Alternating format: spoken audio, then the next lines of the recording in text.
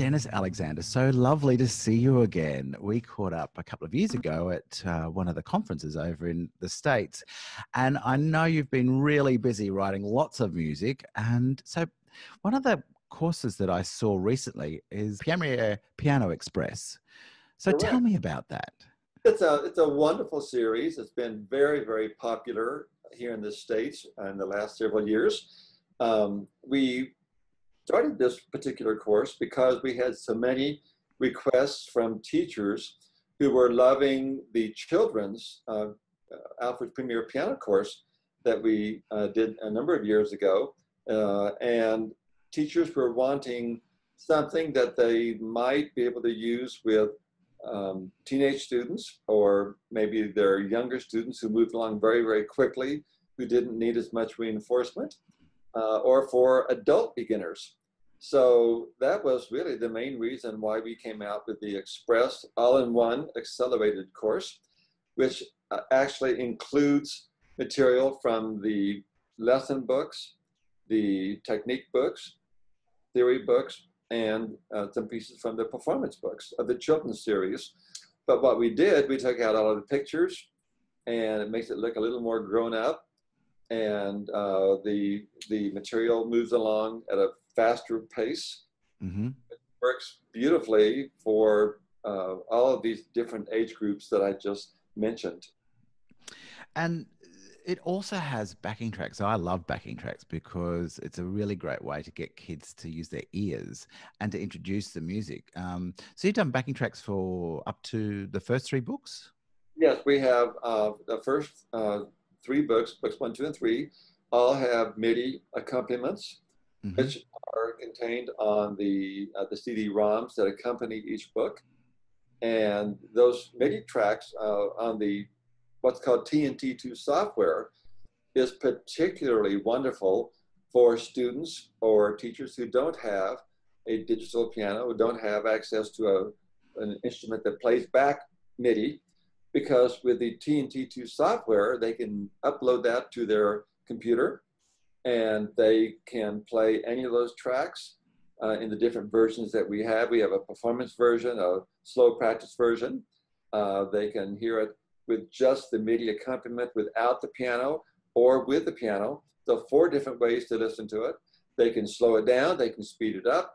So for instance, my adult students really love having access to the TNT2 software because they can practice at a slow tempo and still hear the background accompaniment, or they can just listen to the piano part at a slow tempo, practice with it, and it really helps their rhythm, especially. Oh, doesn't it? I always find with kids that learn from backing tracks, they're just so much more musical.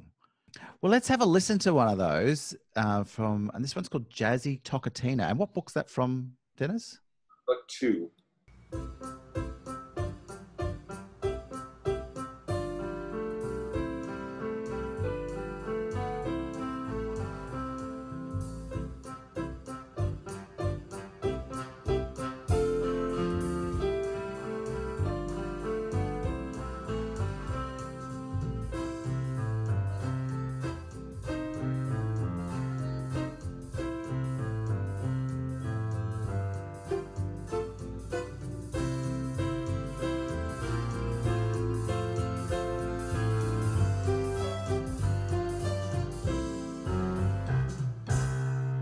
That sounds like great fun, Dennis. The accompaniment, I really like the, sort of the left-hand melody with I think, is it a trombone sound or something like that? So they're really understanding a little bit of orchestration as well.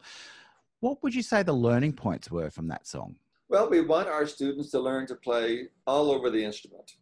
And this is a course that emphasizes actually a lot of left hand, improving left hand technique, improving reading skills in the left hand. So you'll find lots of pieces in this series that have left hand melodies, so students learn to not only get a good balance between, say, a melody in the left hand, but a right hand accompaniment, and of course vice versa. But this little piece is just very rhythmical. It gets the students all over the keyboard. They start off in the left hand on middle C. And then on the second half, they move the left hand down an octave to that bass C. And then at the very end of the piece, they go even lower than that when they have an octava sign in the last two measures. And it also just really reinforces the interval playing, especially the interval of the sixth, which we've introduced just before this. Let's hear another one. This one's called Floating Down the River.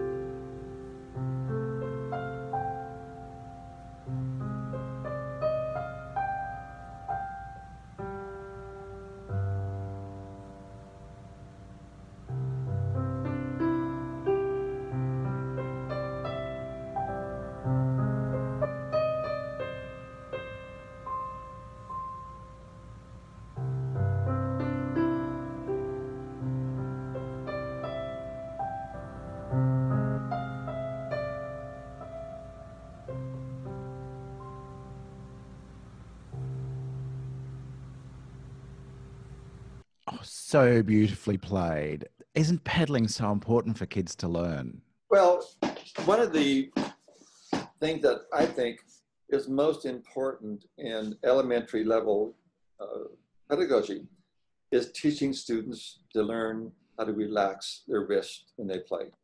So often there's way too much tension involved in elementary level playing. And if this isn't addressed early on, it becomes even worse as students get older. So I'm very, very conscious of teaching at least my own students how to relax when they play. And this particular piece was written with that very thing in mind. There are lots of elements where they have half notes at the end of measures. And each time they have even a one measure phrase, when they go from this first,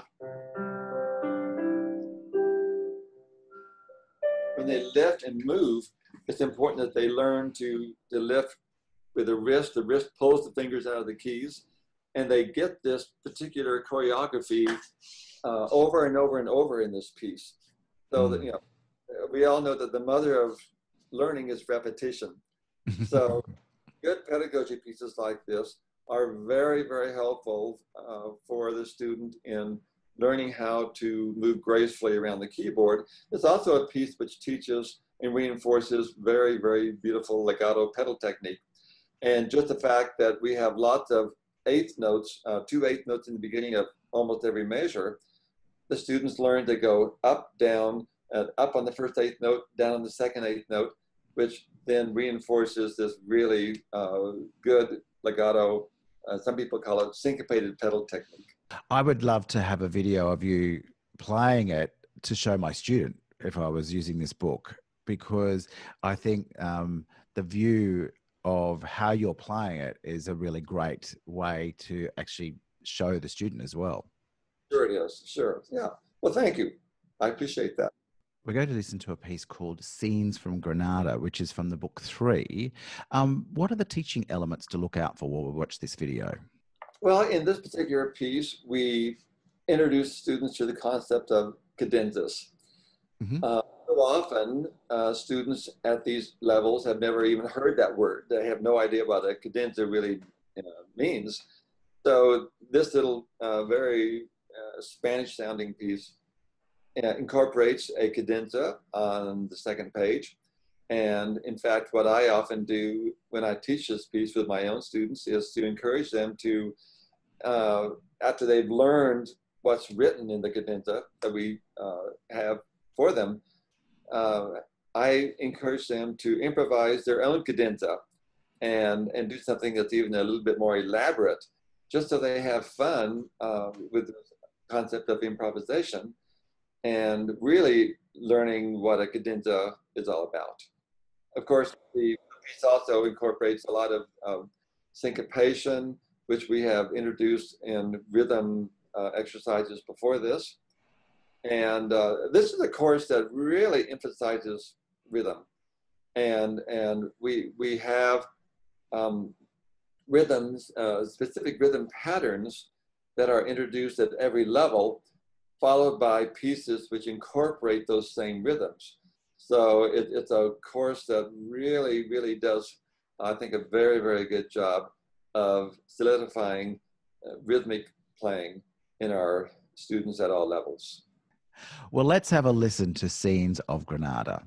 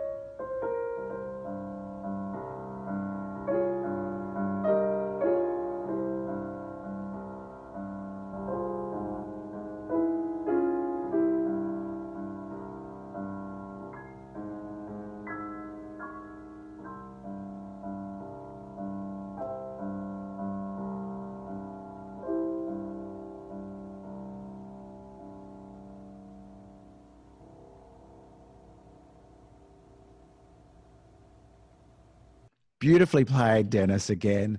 Now we've got one more piece from book 4. It's called Festival Fantastico. What are the learning opportunities in this one? This is one of those pieces that I call a ta-da piece. Students always love these kind of showy festival, concert, recital types of pieces. And it's one of the last pieces in the book. And it starts off with a nice big introduction. And it has lots of really fun rhythm patterns. Those types of rhythms all the way through it. It also has lots of rapid chords in different inversions, particularly first inversion. And it's just great fun to play, and it's great fun to practice. So it's one of those pieces that I think so many teachers love because it makes their students sound better than they might even be. We always love pieces like that one, don't we? Let's have a listen.